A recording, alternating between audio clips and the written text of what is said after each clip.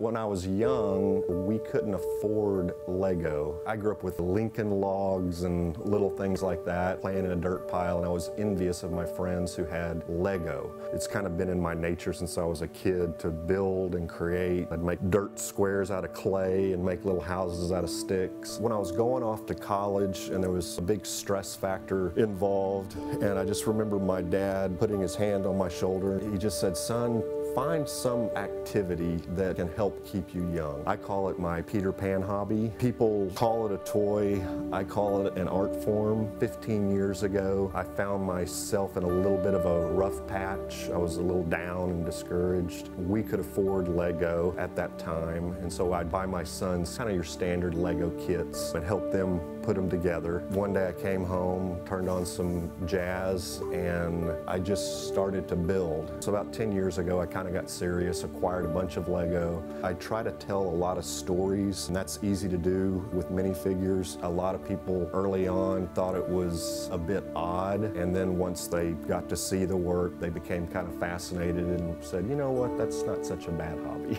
Mystic Castle is comprised of about 30,000 Lego.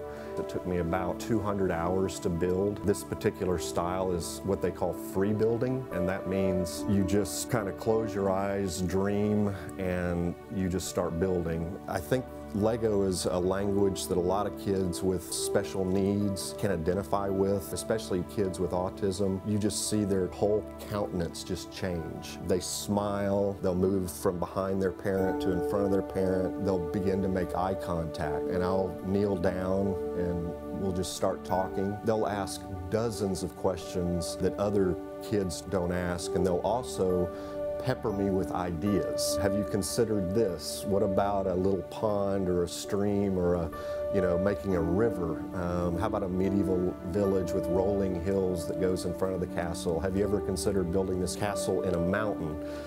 The answer there is I have, but that cost about another $10,000 to build, but that probably gives me the greatest joy. People travel hundreds of miles to see the latest Lego builds. The United States especially is inundated with adult fans of Lego. People can't get enough of it.